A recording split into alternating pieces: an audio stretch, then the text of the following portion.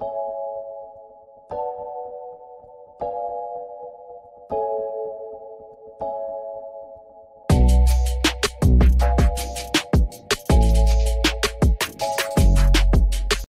Sunday night, February 21st, the Timberwolves lost in another close game. This time they fell to the New York Knicks. There was a mere 3-point difference between the two teams, and the last two players for Minnesota to attempt a field goal were not Karl-Anthony Towns and Anthony Edwards, not even Malik Beasley. It was Ricky Rubio and Jaden McDaniels. Shortly after the game, it was announced that the Minnesota Timberwolves had fired head coach Ryan Saunders. For Wolves diehard, this came as no surprise.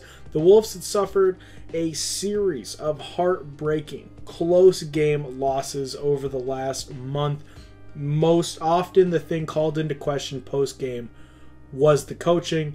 This Knicks game was absolutely exemplary of this. The only element of this that came as a surprise was that the Timberwolves announced that they had hired a new coach from another team on the same night. Chris Finch, a Raptors assistant coach, was signed to a multi-year contract. This is remarkably strange. Poaching another coach mid-season is not something I can recall happening in recent NBA history, but even stranger is how premeditated this seems. Canning Saunders was certainly something that had been on the table for some time, and the Wolves had clearly been underperforming, so relieving Saunders of his duties is absolutely not abnormal. But to can him and then announce a multi-year deal had been struck with a coach from another team is just so strange. None of this really matters, but the move comes off to me as particularly callous. Ryan Saunders had a very long history with the Wolves. He's been coaching with the Wolves since 2014, but he's been a part of the organization for a long time, dating back essentially to his time as a ball boy for the Kevin Garnett Timberwolves when his dad was the head coach. I don't want to dwell on this for too long. The firing of Ryan Saunders was not a surprise. I'm not advocating that he should have continued to be our head coach, but to can him and announce his replacement had been signed to what was clearly already a deal that had been lined up in the same night, I don't know, it just doesn't totally sit with me well, but that's totally beside the point. Now, before we crack open Chris Finch, let's talk about another factor that makes this so strange. The Timberwolves associate head coach, David Vanterpool, was completely passed over here. The Wolves don't have a ton left to play for this season, and when it became clear that Saunders' time with the team was numbered, many Wolves fans had speculated that Vanterpool would take the reins and we get half a season to see how he did before we assessed in the offseason who we wanted calling the shots going forward.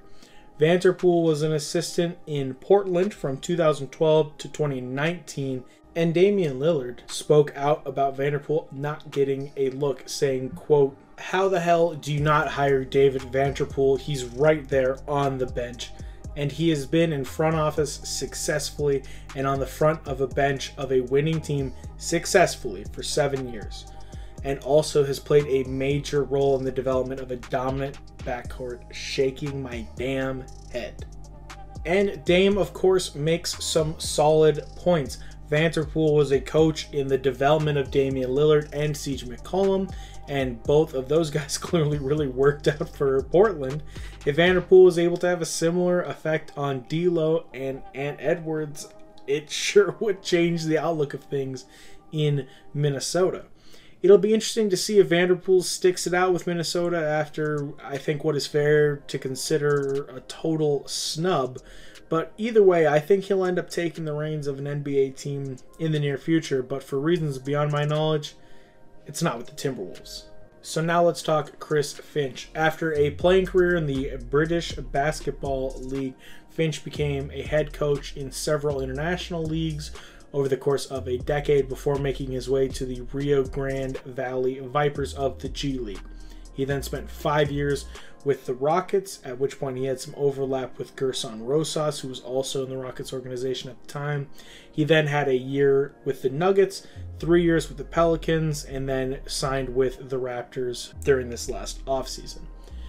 In an article on The Athletic written by John Krasinski, Blake Murphy, who is a Raptors beat writer, reports that Finch has a long track record of improving offenses, specifically star-oriented ones like the Harden Rockets and the Zion Pelicans.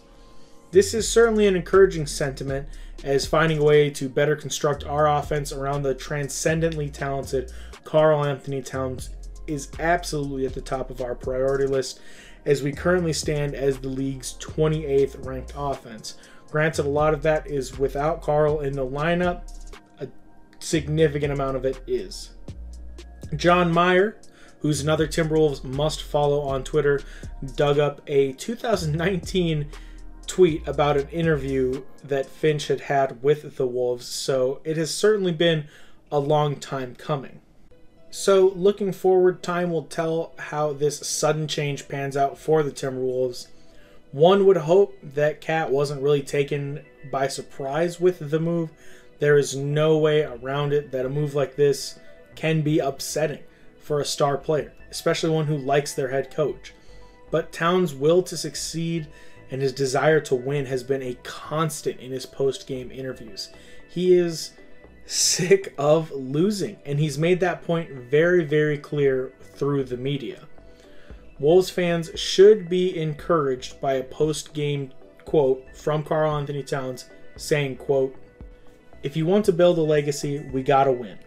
I want to build my legacy here. I want to win with the Wolves, and I'm going to do everything I possibly can to step by step, brick by brick, build something." This is an encouraging sign in a league filled with more player movement than ever. It's not hard to imagine a scenario where Karl moves on. This quote, of course, came before the firing of Ryan Saunders, so it'll be interesting to see how Karl responds to this coaching change.